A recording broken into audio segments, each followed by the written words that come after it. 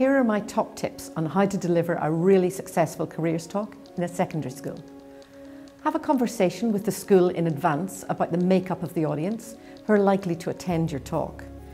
In most cases, the school will know to gather those students who are most interested in studying medical, biomedical and science-based subjects at university. It is worth checking and clarifying this with your contact at the school in advance. While it is possible to tweak the content of your talk for a more mixed audience, obviously there'll be greater engagement if the audience is already interested in related subjects.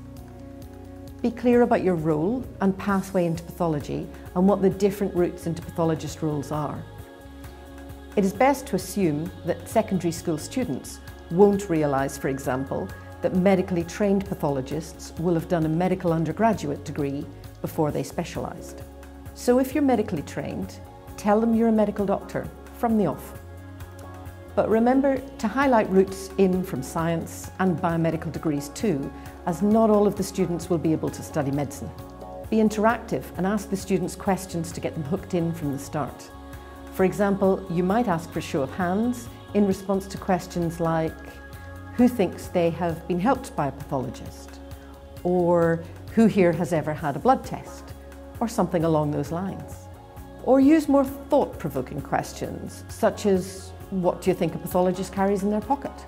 You might also bring along props, such as a microscope, or perhaps more transportable lab equipment, or an object or laminated image that relates to your work.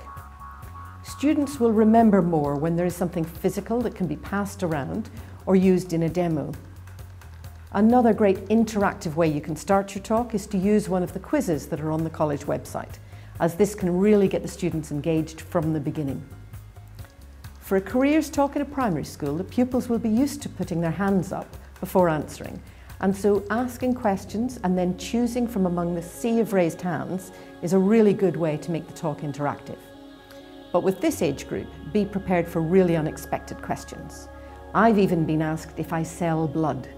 When giving a careers talk, please be sensitive to the life experiences of the audience.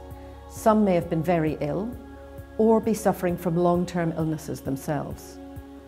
My audiences at schools have included a child with chronic liver disease and a leukemia survivor, as well as many, obviously, with asthma and allergies. Many of the students will have experience of illness in a close family member and may have a parent or grandparent currently being treated for cancer. So while you want to avoid jargon, it is important still to be professional in your language and of course to demonstrate that we are a caring profession. It is also important to remember the environment and context of the school and the varied career expectations of the students.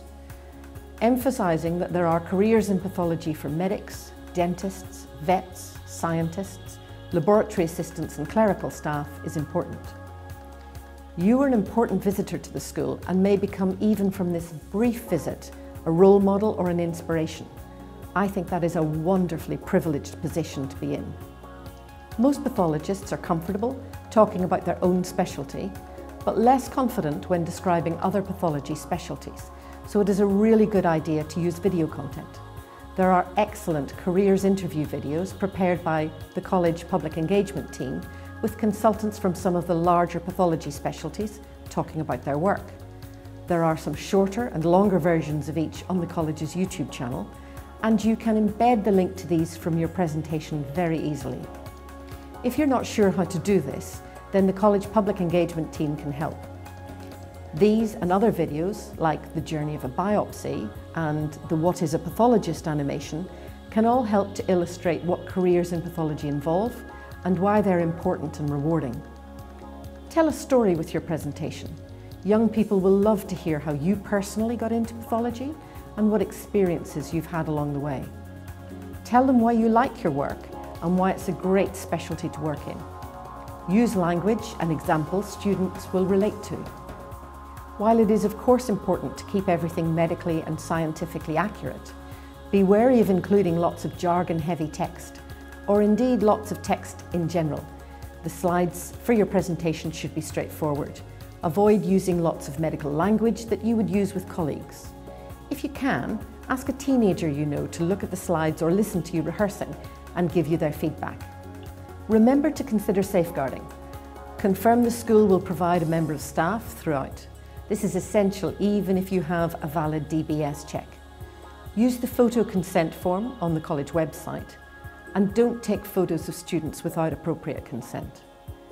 It might be an idea to take with you some stickers saying "Do not photograph," which any of the students who do not want to be photographed can wear.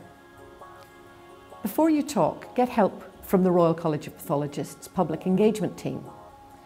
You can get in touch with them by phone or email with any questions that you have, and there are lots of useful resources and ideas, as well as over 40 pages of careers content on the Discover Pathology area of the college website.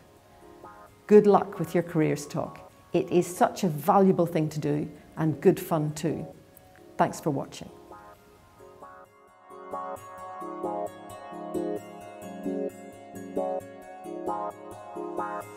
Wow.